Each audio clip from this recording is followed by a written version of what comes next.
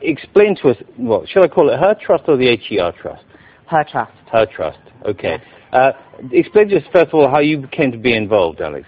Well, I basically was approached by the charity to be involved and to put my name towards it. And after having read the research they do and what their objectives are, I actually thought it would be something, because it's something that's so close to my heart, that would be very important for me to support. It took a long time for you to conceive, didn't it? It took a long time for me to conceive.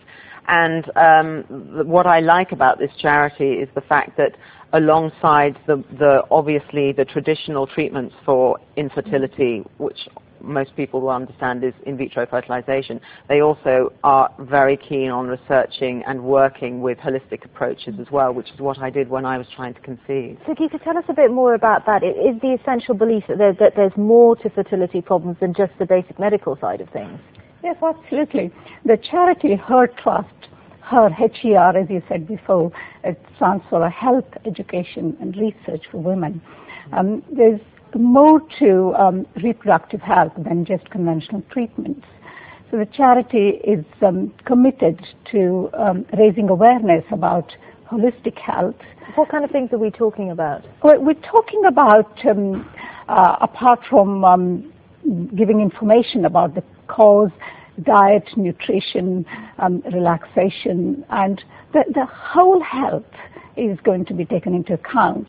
And we would like to promote research into women's reproductive health, as well as raise awareness. We will have a website launched today, it's hertrust.org, and that's going to give lots of information about women's reproductive health, and have an interactive site for women to contact this website and ask their questions, and have experts as well as to answer their questions, and also to share their experiences with other women. Okay, Alex, you practice something called Kundalini Yoga as part of this. Now, what was that? Well, I started doing Kundalini Yoga when I was in the midst of doing in vitro.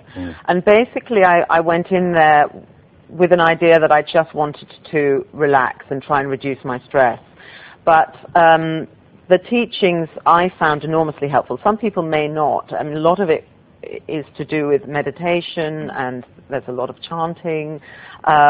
They work a lot on, or the classes I went to worked a lot on women's internal organs, specifically focusing on exercises to sort of release stress internally.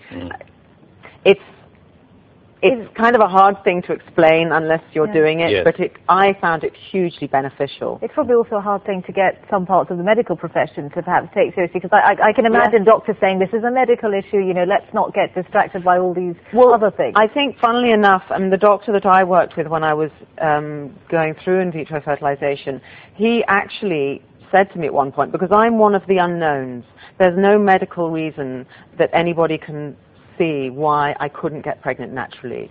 No, I don't have polycystic ovarian syndrome. No, there's no scar tissue. There's absolutely no reason. And there are many women who are in this very frustrating situation. And my doctor at the time, he said, alongside in vitro, do whatever you can. Do yoga. Have acupuncture, which I was also doing. He said, we don't know. We don't know why women can't get pregnant. He said we don't actually know how women even really do get pregnant. So they were kind of open to us trying anything, really. Gita, a lot of women will be watching this around the country and going, I want some help like that. How do they go about getting it?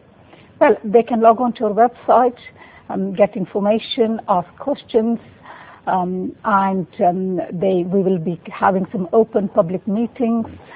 Alex mentioned things like, for instance, acupuncture. Now, that does cost money, doesn't it? Yes, it does. Yeah.